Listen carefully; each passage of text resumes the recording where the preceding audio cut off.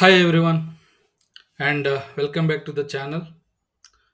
Today we are going to discuss about another one analog circuit, and we are going to building a simple linear voltage regulator in the LTSpice. This is a fundamental circuit used in the electronic device to provide stable and consistent voltage supply. Here we are going to designing and stimulating a linear regulator using the discrete component like transistor, diodes and resistor. We are going to explain the regulation mechanism, simulation process and effect of line and load regulation. Here we are going to convert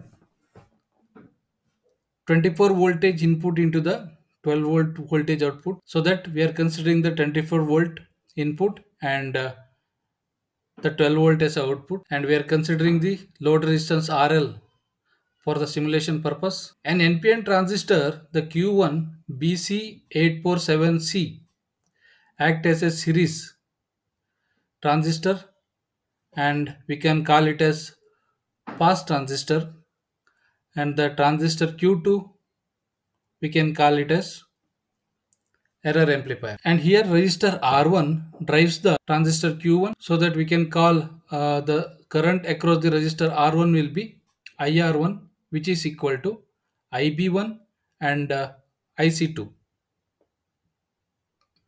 Here IB1 is the base current for the transistor Q1, and IC2 will be the collector current for the transistor Q2. So that IR1 is equal to IB1 plus IC2. And the Zener diode D1 is connected to the emitter terminal of the transistor Q2, and it is biased by the 10 kilo ohm resistor R2, and it is connected directly to the input voltage Vin. Here the resistor R3 and R4 form a feedback network to maintain output regulation.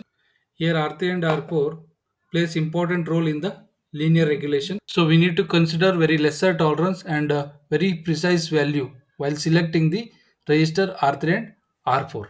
Here voltage at the node B will be considered as the base voltage for the transistor Q2, and it will determined by using the Thevenin's equation, and the base voltage will consider the voltage across the resistor R4. By considering Thevenin's formula, VB is equal to V out into R4 divided by R3 plus R4. Here we are considering the Zener diode with 6.33 volt. Because of that, the voltage at node C will be 6.33 volt. Due to this, the transistor Q2 will conduct when the base voltage exceeds 7.03 volt, because here we are considering base to emitter voltage of transistor Q2 will be 0.7 volt. This circuit is designed to maintain a stable output despite change in the input voltage and the load current. So let us discuss how this circuit going to work. The first condition will be the output voltage trying to increase. If output voltage try to increase above the 12 volt, the base voltage of Q2 will be increased, and it will leading to increase the collector current IC2.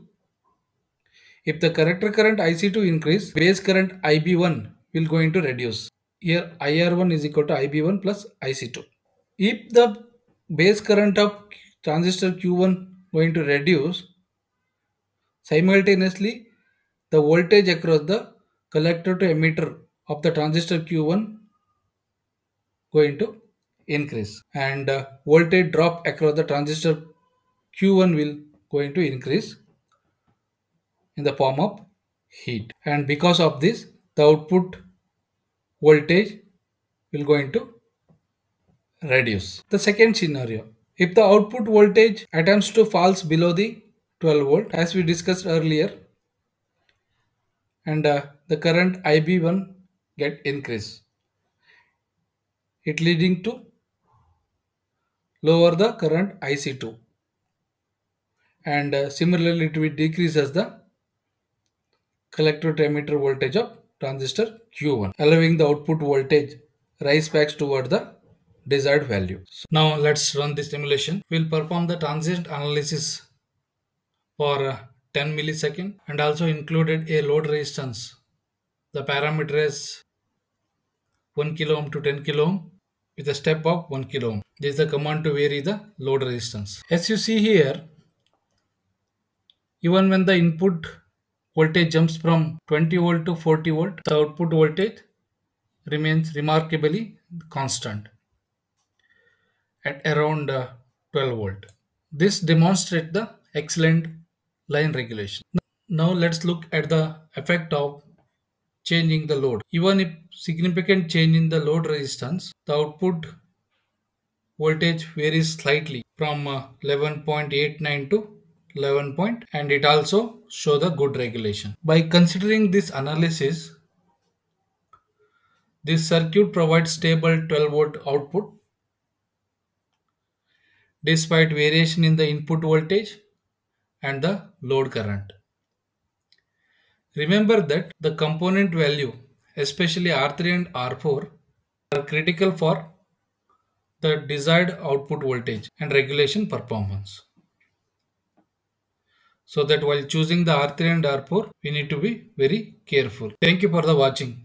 If you found this tutorial helpful, don't forget to like and subscribe for more electronics project and simulation. Let me know if you have any question in the comment below.